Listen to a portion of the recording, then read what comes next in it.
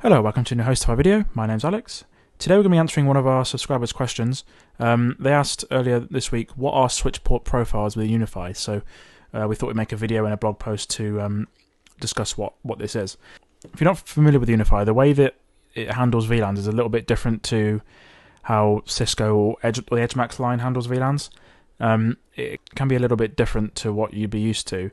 Instead of having actual VLANs to tag and untag, you just have to make custom port profiles or switch port profiles. So just going to have a quick look at how to add them within UniFi and then also what they are. So custom port profiles are a way of doing batch management of ports within UniFi. So you could untag a VLAN or tag a VLAN, add a voice VLAN. You could also change a lot of things on the switch port, and then you can just add them in bulk changes. So change the PoE voltage. You could apply rate limits, link speed, voice VLANs, that sort of thing. The thing that would take a little bit of time to go through and add in manually. So what you do is you go to settings, then profiles within UniFi. Now on this UniFi controller, I've got two VLANs just for the test purposes, VLAN 2 and VLAN 3. So what you do is go to switch ports, create a new port profile. I'm going to name this profile name test profile. I'm going to leave the PoE mode as PoE and PoE plus. Now, for example, I'd want VLAN 2 untagged and then maybe VLAN 3 tagged. So this is the only way you can do this with UniFi. Is you can't go and do this from the switch ports like in EdgeMax or Cisco. You have to come in and make a new port profile to do this, even this basic configuration.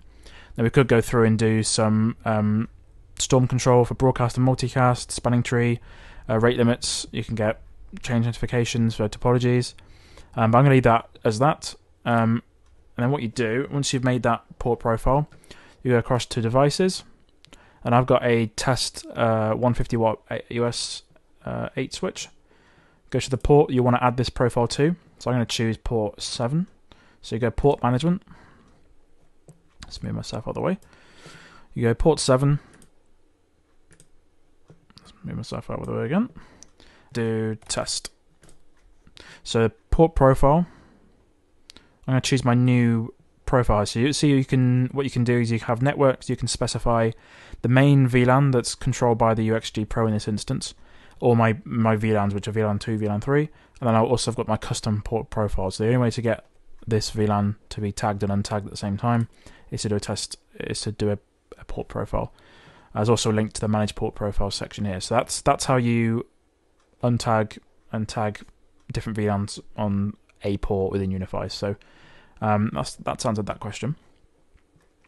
Next thing I wanted to look at was what's different about VLAN management within UniFi than something like Cisco or EdgeMax. So I've got a edge switch up here that's already doing stuff for my home network. So I've got 5 ports within use.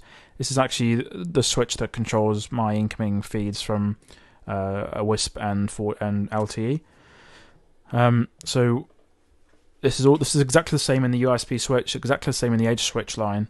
You have a visual representation of the ports on the switch. So this actual switch has 8 RJ45 ports. It's got 2 SFPs, which are indicated here. So what it gives you is each VLAN, and then how each VLAN and what it's doing on those specific ports. So you can only untag one VLAN on one port at a time. So you can't have 2 VLANs untagged, but you can have one VLAN untagged and many VLANs tagged. So I've got VLAN 999 untagged on this port and on this port at the same time, so it's doing sort of a loop. And then the same again on this VLAN 2002 untagged on these 2 ports. And then I also got VLAN 11 tagged on this port for management for this switch. So this is quite an easy way. If you want to make a new VLAN, you go, I'm going to do VLAN 75, add the new VLAN. By default, it's excluded. Then I can tag it and untag it on many different ports if I want to. See if I change VLAN 75 to be untagged at the same port as another VLAN, it's going to throw up an error. I've got to change that and it should go away. Again, same with that one there. So if I want to change that, I can press apply. So I'm just going to get that back to defaults. Hopefully that's answered your question about switch port profiles within UniFi. If you've got any more questions, don't hesitate to contact HostiFi at support@hostify.com. We've also got live chat through this blue button on our website.